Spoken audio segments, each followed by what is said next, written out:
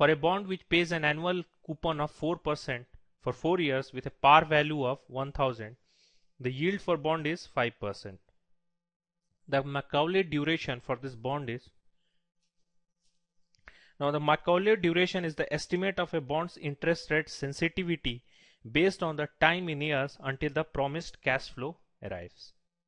So my Macaulay duration, let's write it by MD. My Macaulay duration is nothing but summation of t is equal to 1 till n periods t into the coupon rate, the present value of the coupon rate, plus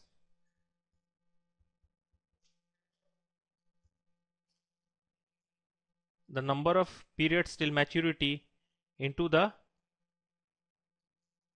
principal or the par value or the face value divided by 1 plus y raised to the power of n. So this term p divided by 1 plus y raised to the power of n represents the present value of the face value. Similarly, c divided by 1 plus y raised to the power of t represents the present value of each coupon divided by the current bond price.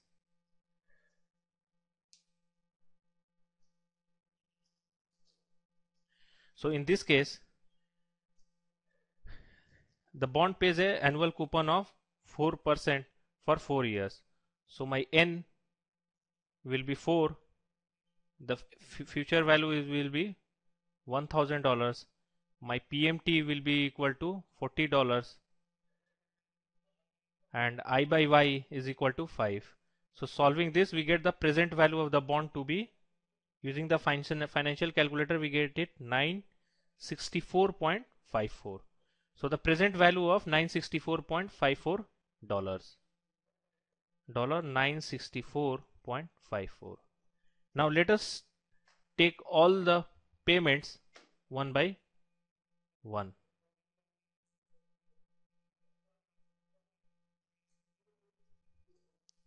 So at t is equal to 1, the payment that is received is of $40 and its present value is equal to $40 divided by 1.05, which is equal to $38.1.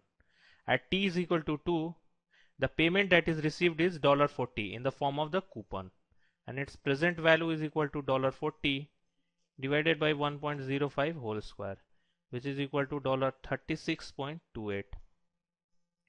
At t is equal to 3, the $40 comes as a coupon and its present value will be $40 divided by 1.05 whole cube, which is equal to $34.55. And at t is equal to 4,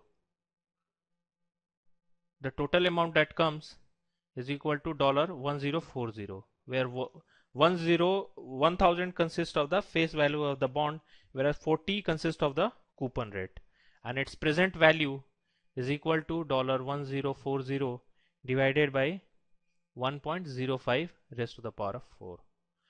So the Macaulay duration will be equal to the present value of the first coupon into the time at which it is received.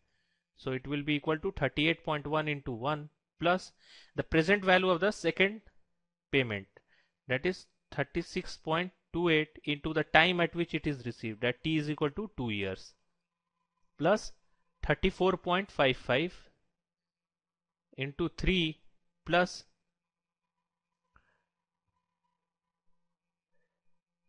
this value 1040 by 1.05 raised to the power of 4 will give me the $856.61. So the fourth term will be 856.61 into 4, and this whole term will get divided by the current price of the bond, which is equal to 964.54, and hence the Macaulay duration of the bond is closest to 3.77 years. So the correct option is option A.